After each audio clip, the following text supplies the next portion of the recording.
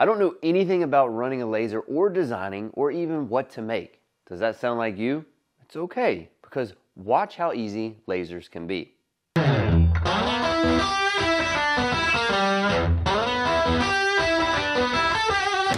Hey y'all, my name is Nick and welcome back to State of Woods Co.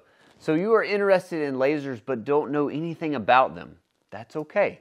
I want to show you just how easy it can be from knowing nothing to cutting your first project. Let's start with the very basics. What laser do you need for the type of projects that you're wanting to do? Well, there is a long answer to that, but it does not have to be a hard one to answer. There are three main types of lasers in today's market. The first and my favorite laser is our CO2 laser. This is our Thunder Nova 51 100 watt laser. These units are good for most anything you want to cut or engrave. Woods, MDFs, plastics can be lasered with very few limitations. These are usually the most common machine that can engrave the Yeti and the Stanley tumbers like you see everywhere, with the help of a rotary tool. CO2 lasers can range in a bunch of different sizes, from small desktop models all the way to large industrial beds. I think a CO2 laser is the most well-rounded unit because of its ability to cut so many materials and provide so many options of cutting styles. These units can cut much faster than some of its other laser counterparts out there. Another type of laser is the diode laser. This is our X-Tool S1. In my opinion, I consider a diode laser more of a hobby style laser compared to a CO2 laser only because of the speed and the abilities that it has. These can cut many materials as well, but they have what I consider more limitations. I won't get into the physics of how all of these lasers work in this video, but diode lasers, because of the way they generate the laser and the wavelength of light, they can't cut all substances. For example, a CO2 and a diode laser can both cut acrylic, but because of the wavelength of light in a diode and how the laser is reflecting through, say, clear acrylic, I can't cut clear materials on here. Now, dark colored acrylics I can cut fine, and other things like woods and MDFs, of course. Now, a diode laser I feel does a much better job of doing some high detail work like photo engraving and things like that. These units run much slower than a CO2 and have much less power, and that's why I think a CO2 has a much bigger advantage. But when it comes to high quality detail stuff, a diode laser can sometimes be superior. These lasers can cut some very thin steel, where I would not attempt that much on the CO2 laser. So there is another benefit of these. These can range in a size as well and can come in a very small footprint like these desktop models or even portable lasers, and even have the ability to mount on a CNC machine. Now, if you want to cut more metals and have really good engraving qualities, look into fiber lasers. These machines usually are in a small footprint like a desktop unit, and even small portable lasers, but there are industrial large applications with these. Fibers are really well known for cutting reflective metals of all types and other various materials. What I find mesmerizing about a fiber laser is how they engrave. It's almost a dance of light and patterns to achieve the right cut depth and shapes. You can even change the wavelength of the laser beam to achieve different colored engraves on metals. I don't own a fiber laser yet, so I don't want to speak out of turn on all their physics and capabilities since I don't have the experience with them like I do with these other two lasers. But they can be very versatile. Now, a laser is only as good as what you tell it to do. There are softwares out there that can make this very easy. A lot of people think that the most daunting thing about lasers is the laser itself. But really, the software is where your learning curve comes into play. There are several types of software that you will need to create files to run on the laser. You have two types of software. Ones like Photoshop and Adobe Illustrator, those are your designing files, the programs used to create your graphics. Then you have softwares like Lightburn or CorelDRAW that communicate your drawings to your laser. For our lasers, we use Lightburn. This is probably the most popular software on the market for lasers. You can create whatever graphic or logo or even photo in your design file and bring it into Lightburn for cutting. You don't have to be a graphic designer or an artist to use a laser. Let's make this as simple as possible. You can bring in a JPEG, SVG, DXF, whatever format almost you want into Lightburn. If it's an SVG file or a file with vectors already, then it's very simple. Vector files are basically the lines that the laser would follow to create the cut or engrave. Think of it like an outline of your graphics. If you bring in a JPEG or a photo, you can do what we call image trace, and it will create the vectors that you want. Basically, you want to get the graphic down to an outline of it. Now, what's really cool about this day and age is you can purchase files or pull images offline right into your software and can get to cutting very easily. Always be careful of if there is any copyright or licensing limitations before selling those items, but for personal use and nonprofit, it's usually okay. Let's design something together that is very simple. I want to show you just how easy this can really be. Why don't we design a quick little stake sign for a houseplant or for the garden? Think about this shape. It's just a rectangle with rounded edges and then a long rectangle that comes to a point. You will find that whether you're doing lasers or CNC work, shapes are just a bunch of squares and circles. In all of design, that's what makes up objects. So let's draw this as easy as we can. We will go straight into Lightburn because we can do some basic designs and shapes in this software, and it will be the easiest and fastest way to get it ready to cut on the laser. So first thing that we're going to do is we are going to draw a rectangle. So let's do a 3-inch by 3-inch rectangle. So I will draw a box, and I don't worry about the size of it now because I can go up to the top here and I can say I want it 3 inches. And let's do 1.5 inches. So now we have our 3-inch by 1.5 inches box. Okay, so one thing about this shape is that we've got those curved edges. So what we're going to do is we're going to apply a radius to the corners. So you'll go down and click on this radius button, and let's change it to 1/4 inch radius. And then what we'll do is we'll just simply click in each corner and it'll apply that radius. So we have the basic shape of the actual sign of this unit. Now, we've got another shape coming down that really looks like a rectangle with that sharp point on it. So let's draw a very thin rectangle. So we're going to do another box, and we're going to keep it really thin and really long. So let's go 1/4 inch thick, and let's say we're going to go 6 inches long because some of that's going to poke into the dirt. Okay, so we've got our second shape here, and we can move it around, and we can sort of put it exactly where we think it's going to sort of sit in a moment. Now, the other part of this little stake is the actual final little point, and all this is a triangle. So what we're going to do is we're going to go over to the pentagon shape, and we're going to draw a pentagon. Now, a pentagon has 6 sides on it. 1, 2, 3, 4, 5, 6. So what we want to do is change the number of sides so that it only has 3. So what we're going to do is we're going to click on the shape, and we're going to hold down the Command key or the Alt key on a PC, and you're going to see this little purple icon appear every time I push the key. And what we'll do is we'll grab it and we'll adjust it so that there's only 3 sides. And we can do multiple sided parts on this unit. So what we need to do now is you see this triangle is sort of upside down. So we can go up and rotate it 180 degrees. And now we've got a triangle that sort of mimics the shape that we're going to need. Now, obviously you see that the triangle and the 1/4 inch part are 2 different sizes. So what we're going to do is actually go in and tell the width of that to just be 1/4 inch. And now we've got our shape.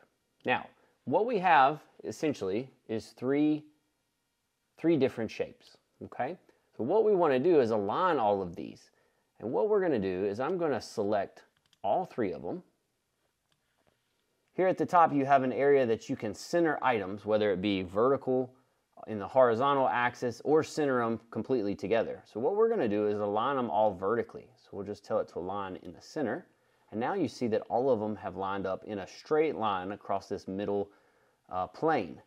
So what we're going to do is we are going to move these shapes into the position that we like and sort of build that shape out of all 3. And then we'll center it one more time. Okay, so we have our rough shape. Now what we can do is fuse these together. In this type of software, it's called welding shapes together. So I've got all 3 of them selected. I'm going to come over here to the far left button, and this is going to be our weld button. And when you click that, it forms all 3 into one part. So now we have our actual final shape of the little steak. So we have our shape we want to cut out. Now let's add some lettering. So now what we're going to do is apply our text to it. And this is where you can be creative. You can apply any type of font and any type of verbiage that you want to in there. Or you could put pictures on there if you'd like. So we're just going to simply go over here and click on the font tool and type in what we want it to say. All right. So now what we can do, just like in any other type of design software, is you can scale these items and you can change the font. So if you wanted to have some funny little font, we could do that. Move it so you could see it. And you can scroll through and see all the different types of fonts that you want. All right, so we're just going to simply grab from the corner and we're just going to scale it however we want to. And then we're just going to place it right in our piece.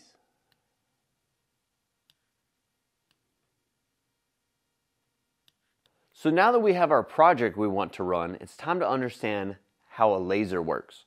So a laser is all based on power and speed.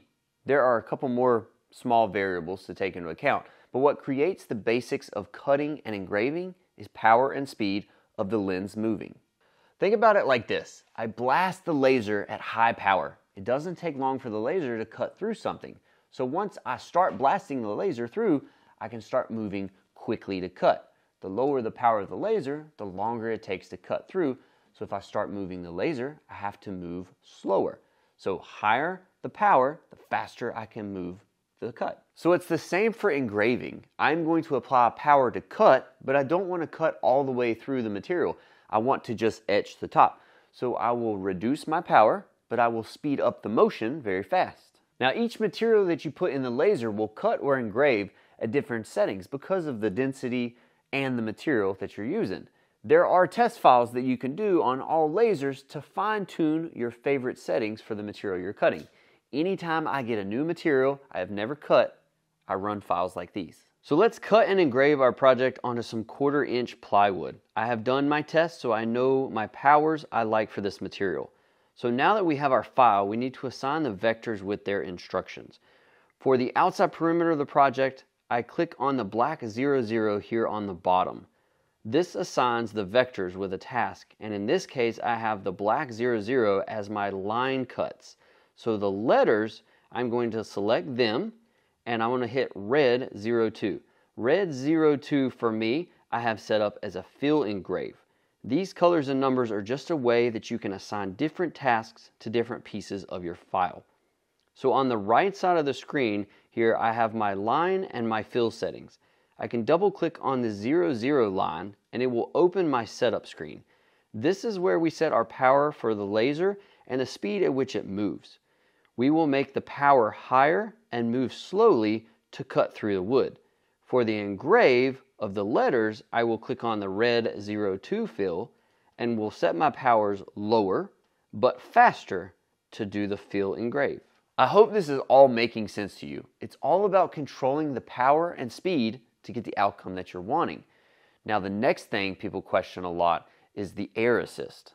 Air assist is compressed air pushing through the lens nozzle to help push debris and dust away from the cut, but it also helps to extinguish the flame that the laser creates from burning the material you're cutting.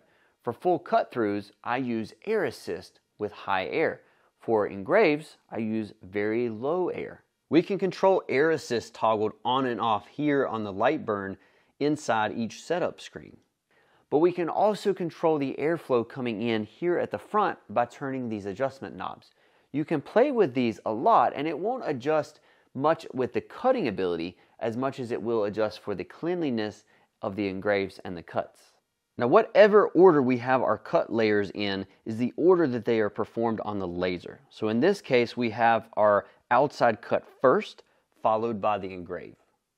I like to do it this way on a laser because if there is ever a bow in my material, the shape I cut out, when I finally cut it all the way through, will lay flat down onto the bed, and now it's a flat across for the engrave to have an even focus across the project. Okay, so we have our file drawn and our settings are the way we need them. We can send the file to the laser by just hitting the Send to Laser button. It's that simple. So now at the laser itself, we can select our file from the menu here and hit the enter to select. Now our machine needs to know where our material sits in the bed. In your software, you'll see a grid with some select buttons. This is called your origin position. Typically, in the laser and the CNC world, we set our origin to the bottom left of our material. What this means is that we need to communicate to the laser where our job will start and where our material is on the bed of the laser. A laser is focusing a beam of light at your material to cut. Light bends through the lens and refracts back out in a cone shape. Where the light crosses together is the perfect spot for your laser beam to cut. So what we need to do is focus our lens so that the beam intersects inside our material. Now some lasers have a different focus point, so you need to find that number from your laser company. For our Thunder Nova, the focus is 6 millimeters above our material. The laser company gives you a piece of acrylic that's the correct thickness to set your focus. All you do is place this piece on your material and drop your lens onto the top and tighten the set screw. This will lock the lens in place for the right focus. Now we have everything set up. We have our file drawn and sent to the laser. We have our origin set for where the material is. We have our focus set, so we can go ahead and hit the start button.